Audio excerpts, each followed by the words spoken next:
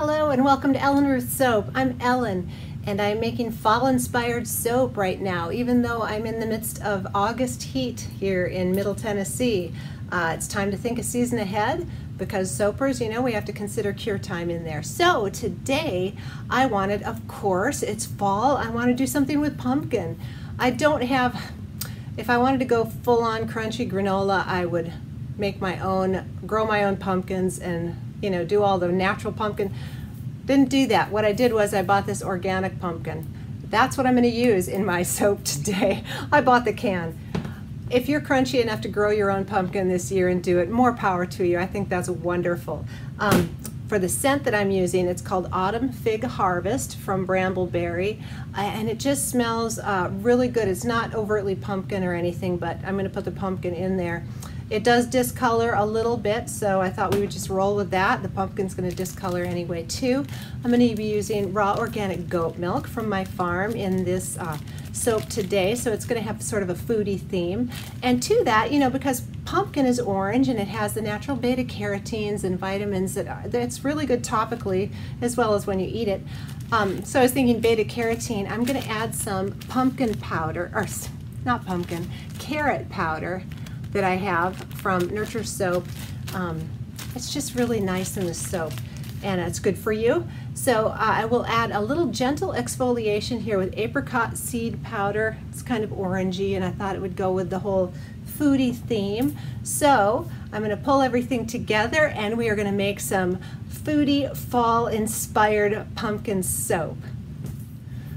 Also, if you enjoy watching my videos, please consider hitting the like button and subscribe. That would be so wonderful. And also, I'm on Instagram. If you want more up-to-date soaping pictures and what I'm up to in the soap studio, please consider checking that out. Thank you so much. So I've got all of my oils are melted and cooling off, or cooled off pretty well. The cocoa butter takes the longest to cool off in here.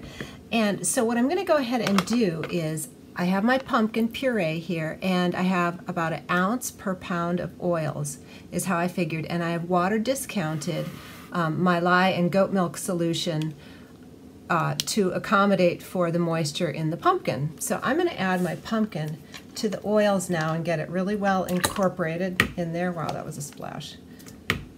And I'm also going to add my powdered ingredients in here and get it all blended up. And I'll probably go ahead and also add my fragrant oil in there, our autumn fig, my fall-inspired autumn fig harvest is what it's called, and it smells really nice. So I've got the pumpkin in there. What I've got here is my carrot powder and some apricot seed meal, so that is going to go in here. And I want this in everything. And then here I have my organic colloidal oats and my kaolin clay, and that is going to go in here. All my wonderful additives. And I'm just going to get this really blended into the oil before we bring our goat milk lye solution over and get started. All right, we've got everything ready to go here. I've got all my additives and the fragrance oil already in my oils here. So that has the carrot powder, the colloidal oats, the kaolin clay, the apricot seed meal, it's all in here. There is my wonderful goat milk solution here that has tussa silk fibers in it. And I'm going to go ahead and get this in, and I'm going to be hand stirring. And I would like to split the batch in two, and I've got a little bit of orange mica that I'm going to put in just to kind of help that pumpkin color along in part of it, and then I'm going to do a little titanium dioxide in the other because this fragrance will discolor to, I think it said a light or a tan or a light brown or something, but it does have some discoloration, and I'm just going to add a little TD in there to keep it bright. I'm going to make sure that the lye is well incorporated. Emulsion, that's what it is. We want to make sure we've reached emulsion, and that just means that the lye particles and molecules have bonded with the oil particles and molecules. You don't want any lye pockets or oil pockets in your soap. That would be super duper bad. All right, I think that's looking pretty emulsed. I think it looks good. It's very well mixed. And this smells really good. Even though pumpkin is not in the title of this fragrance, it's definitely like a fall foodie bakery scent. So I think the pumpkin goes right along with it. And pumpkin is very nutritious, internally and externally. So let's see, I poured that off. I think I'm going to do a little more here. I want this a little more even. Okay. So I've got my titanium dioxide, which is a water-soluble one. You can get oil-soluble or water-soluble. This one is water-soluble in water. And I'm going to go ahead and add that into my big pot here, just to brighten it up. It's not going to bring it down to white, but I'm hoping it'll get a nice, just a little brighter, maybe a creamy color would be great.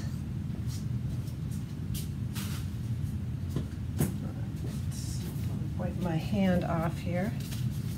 I bought these gloves because they were a good price on Amazon, and I'm not happy with them. They're kind of baggy, and so I'm waiting to get through them and get back to some gloves that I like a little better, the fit on them. All right, I'm just gonna let that sit for a second and get my orange colors over here. I've got my electric orange from Nurture Soap and a little hammered copper that I'm gonna put in there just to sort of rust it up, make it a little more pumpkin-y, because this is electric orange, but it's beautiful color, just not quite what I'm going for today. So to help it along in the pumpkin-y range, I'm going to add this. See that? It's kind of a rusty red copper color, and I think with those two together we're going to get a beautiful pumpkin-y color. So I'm going to use my whisk to blend that in there. This is a nice, it's already at a very light trace, but I don't want to push it. Get my spatula off to the side so I can really get in here and whisk. Now, titanium dioxide, you really do want to disperse it and or both stick blend it, because you can get, and I have done this, little white speckle pockets very easily. It's you really want to make sure it's blended well. And I can see the little apricot meal flecks in there. I think it's beautiful. It just sort of goes with the whole theme. All right. So I'm going to pull my whisks out because I've got a nice light trace, and I'm going to pour these in the mold, and then I'll probably run a hanger through it just to give it a little extra swirliness. Let me get you here in frame. So we'll do a little of the white on the bottom and come in with the orange. So relaxing.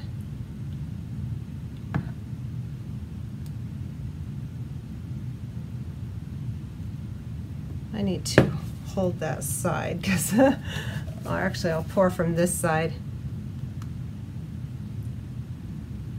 I wonder if I even need to run a hanger through here. It's really liquidy. After I get this all poured in, I'm going to let it sit for a few minutes to firm up, because I'd like to do some texturing on the top, and it is too liquidy right now for that, but time will cure that. And yeah, I want to use my little fork and do some little scoopies on the top. And I have some blackberry seeds that I might sprinkle on the top just for a little something something. I don't know. I still go back and forth with putting the non-soap items on top. I think they're beautiful. I've made soaps with botanicals on top. They're lovely. People love to look at them, but I don't know if it invites you to, really invites you to bring it into the shower, which is where I really want my soaps to be used. It's a sweet compliment when people say, oh, it's too pretty to use. And that's sweet, and I know they're trying to be nice, but I really want you to use the soap. That's the point. I really want you to use it. So I go back and forth with having non-soap items on the top. If you have any feelings about that, let me know.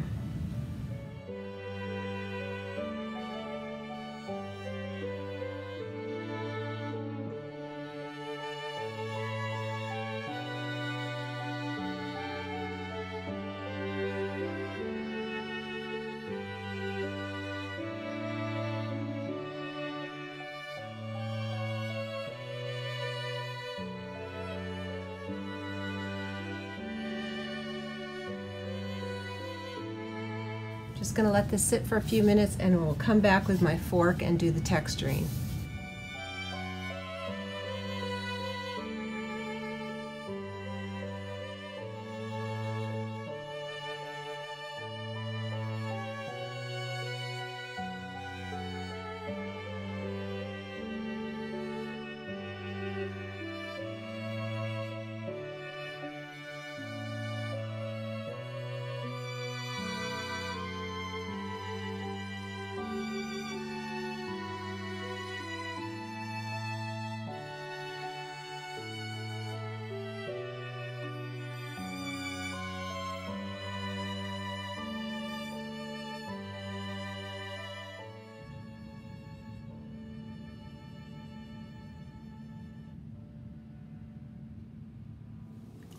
It's the next day and we're back with our autumn fig harvest, and I put pumpkin in here, so I'm calling it pumpkin and fig.